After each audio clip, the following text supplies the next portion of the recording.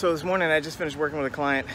You know, a lot of times they don't want to be seen, but working with this guy, we did some boxing, and in the process of training and coaching, doing some business coaching, I found out a few things about him. One of them is that, and this might be true for you too, so I wanted to bring it up. One of them is that there's a little animosity and resentment to his responsibility as a parent and as a husband.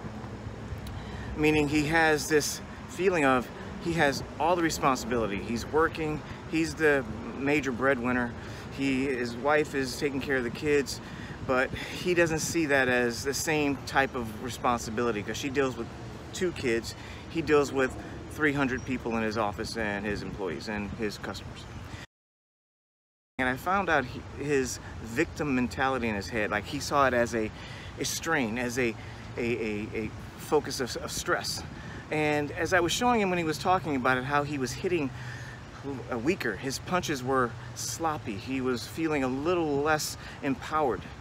And so I started talking to him about the fact that he's a champion, the fact that he is providing for his family, and a lot of people can't. The fact that he did do things that a lot of people haven't. The fact that he is responsible, he is able to pay the bills better than a lot of men can, and women I should say at that point. And I kept saying, tell me you're a champion. Say, I'm a champion for what I'm doing. I'm a champion for what I've accomplished. And as he said that, his punches got stronger and he felt better. And you know, come to find out, his ability to take care of his family is a warrior mentality.